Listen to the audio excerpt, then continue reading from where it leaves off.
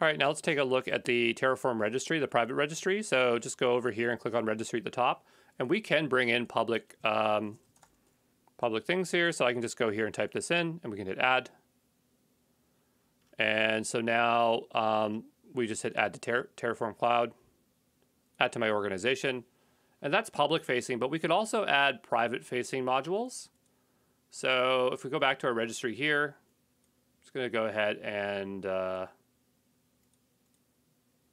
down to publish here. And we can go to GitHub and I guess custom.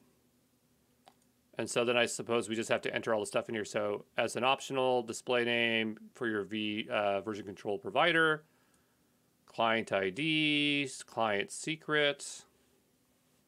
So it seems like there's a lot of work to do. We'd have to set up the SSH key pair, but I mean, that's generally the details that you need to know for that, okay? It just seems like a lot of work for us to set that up.